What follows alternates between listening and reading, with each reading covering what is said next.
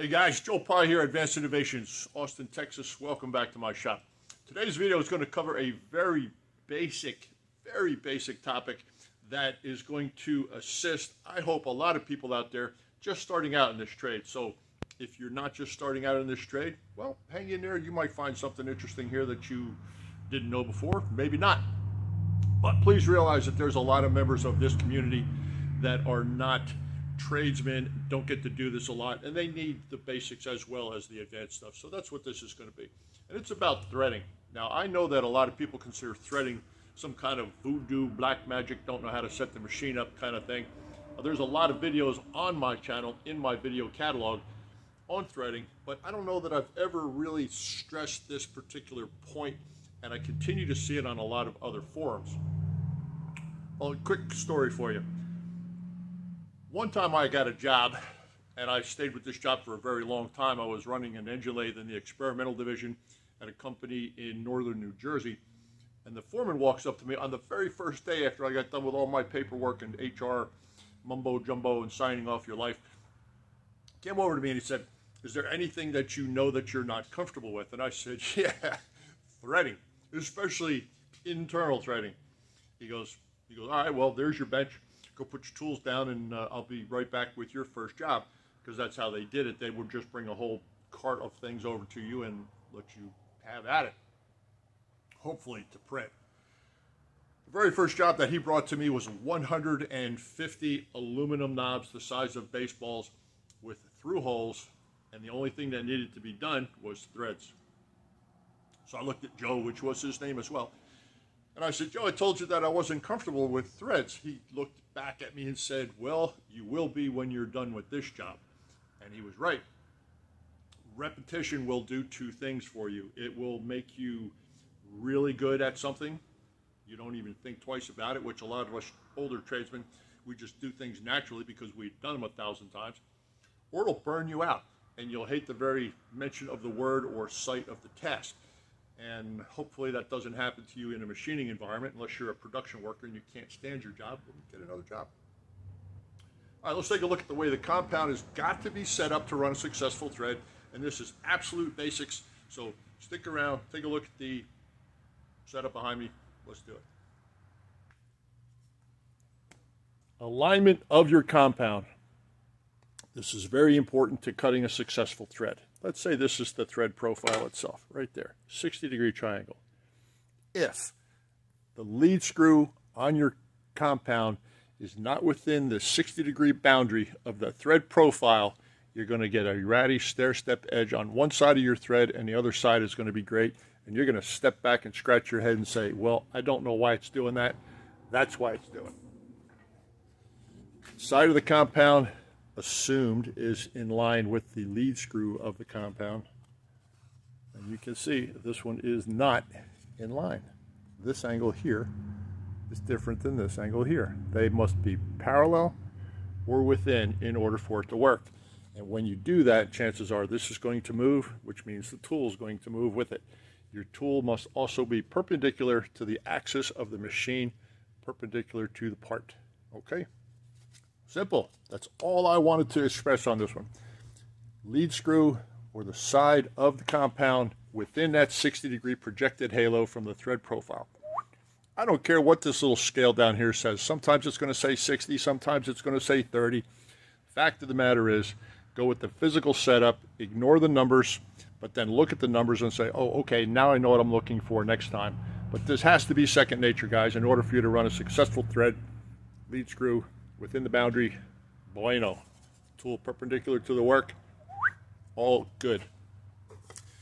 Next best piece of advice I can give you right now is don't let the first thread that you run on your machine be the first thread that you need. Put a piece of scrap in there and play. See the engagement. Check the half nut feel. Put a little drag on the hand wheel. There's a lot of videos on this channel with advice on how to do just those things. So check the playlist on my channel. Look for the advice on lathe operation, general lathe setup. That's it. Keep that in mind. Super important. Boom, boom, boom. There we go. All right, well, I know that was pretty basic information, but if you've never heard it before, then it's not so basic, right? So for those of you that knew that, thank you for hanging in. Well, before I close this video out, there's been a couple of things that I've seen in the past, and not maybe recently, but seen in the past, that I would like to throw my opinion or 2 cents into the pot for consideration, if you will. One was a video on what to expect on your first day as a machinist. Well, you would hope that that advice would come from somebody that's actually ever spent a first day as a machinist. I think I qualify, so I'm going to tell you what to expect on your first day. Not a first day in a new shop, first day as a machinist. Nerves, absolute top of the list, nerves. Maybe right parallel side by side with excitement, because this is something you're probably doing it because you want to do it, so you're excited to get after it. Don't expect them to throw you the world on your first day. They're going to give you something stupid and mundane and probably really low priority on the list of things that are important to that company, only because they want to feel you out. They want to see what you got, how much you pay attention, your detail, the things that you do, the way that you work, how fast you work, just a whole mixed bag of observations from a management or a foreman standpoint. They're going to watch you, because if you make a mistake, you're going to get hurt. You're going to cost them money, you may crash a machine, whatever.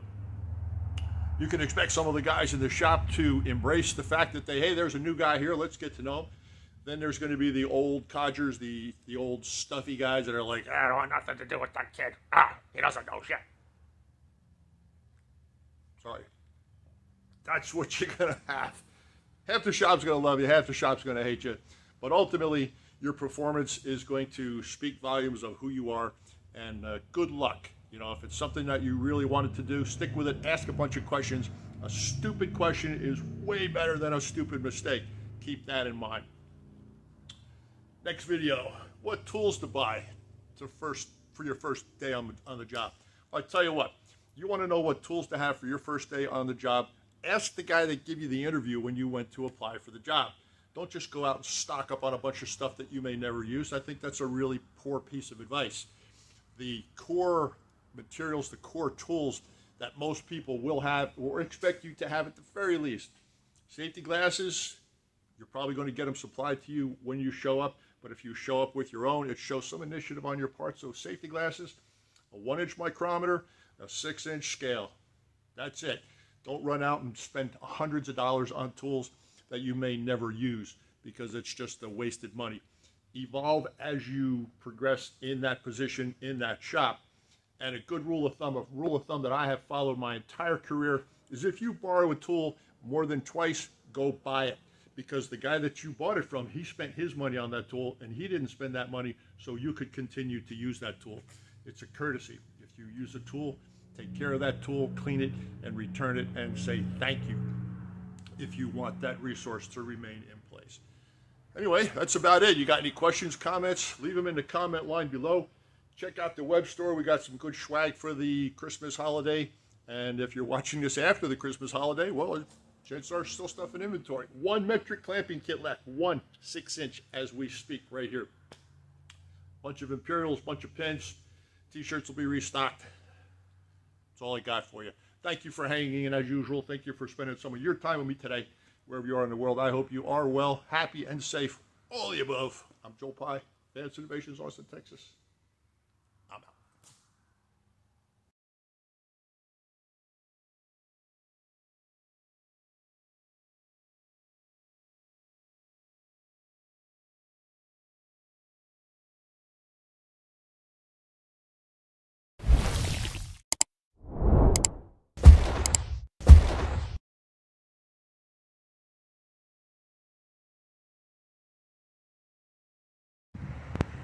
Hey guys, a little bonus material for those of you that hung in this far.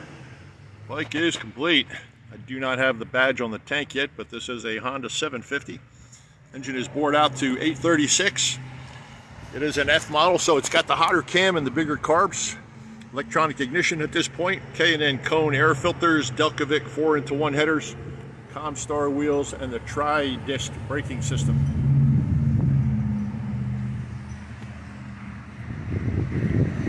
candy red paint job. I don't know if the camera's going to do this any justice, but this is an absolutely spectacular paint job on here. My son did that for me.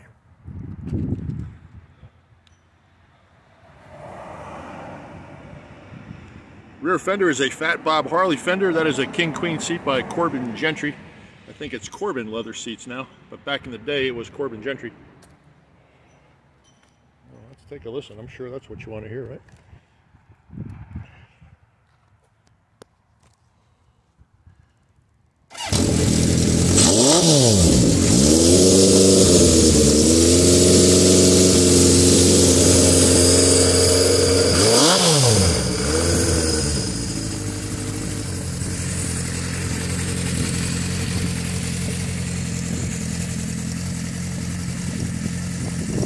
Ready to go. Love it. Stay tuned, give you some photos from the road.